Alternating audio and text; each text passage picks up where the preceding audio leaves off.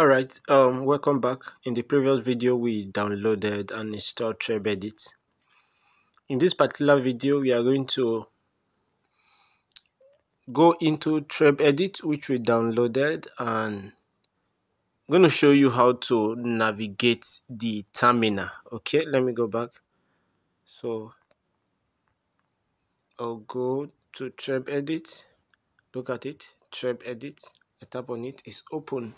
Okay, this is Treb Edit, the mobile text editor that we downloaded.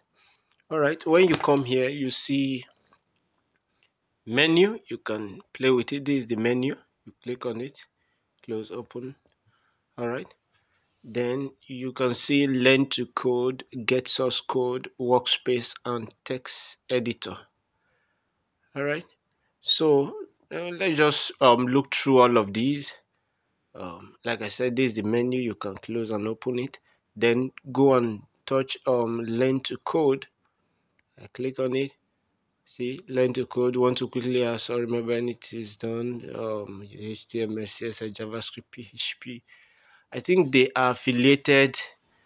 Treb Edit is affiliated with w3schools.com. You know, this reputable source to always get any information you need regarding coding or programming. All right.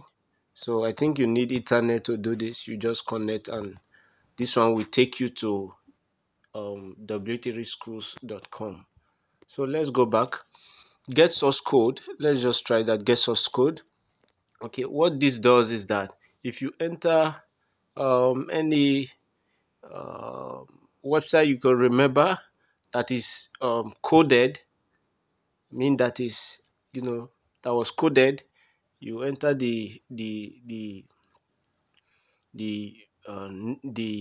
username here, the web address rather, and tap on go.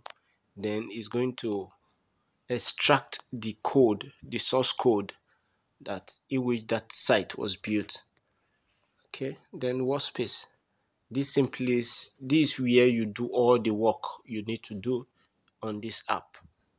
All right, this where you do all the work. You can see some of our previous, just a few of them, tutorial, HTML. These are just a few things I've done on this app. Okay, then you have sample project. This sample project, Acme, is a sample that was designed by the builders of this application, this mobile app. They designed this. If you go here, you see CSS and all that. It's a very beautiful stuff they did here, because if I click this index.html, open, these are the code they use for this sample project. They did it themselves, the builder of this app. Okay, if I go on, you see, very beautiful project which they created as a sample. All right, let's go back.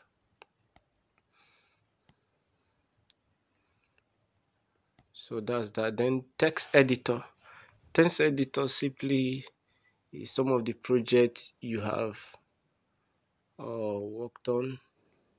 So you can come here, you can just navigate through some of the projects. You can flick through them and check them real time. That's, you open the text editor as you are opening. Maybe you want to make changes to that project.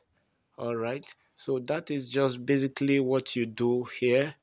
Okay, but majorly, like I said, this workspace is where you really need to focus on. If you are creating a new project or you are creating a new file, you see the plus icon here down below on my right hand side. This plus icon, you can just tap on it. You see new project, new file, import folder, import file. Okay, I just want to start to create something. I go to new project, or if I'm creating a project, the difference between a project and a file is that a project contains different files. It's like a large resource where you have other intermediate, other little file. You can have a project about, you are creating a website, you have HTML, CSS, JavaScript, or you want to add Python or PHP. Okay, you have that as a project. You name your project. See, new project, project name. So let's just say year website. Can save. You see, this is my project. So in this project, I can open it. This project is empty. So there's nothing in this project. So if I want to add a file, I go back to that plus icon, then new file. I click. Okay, I want to create an HTML file. I just say here.html.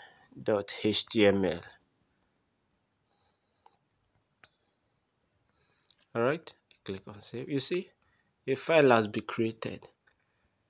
You can see. So a file has been created. The same thing, I don't want to write anything there yet. So I'm just showing you round. See, .html. I want to create another one. Let's say new file here.css is created. Okay, I want to create another new file.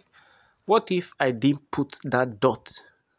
Alright, let's just say here as a file. Will it work? Save. You see, file name should include an extension. Can you see that? E.g.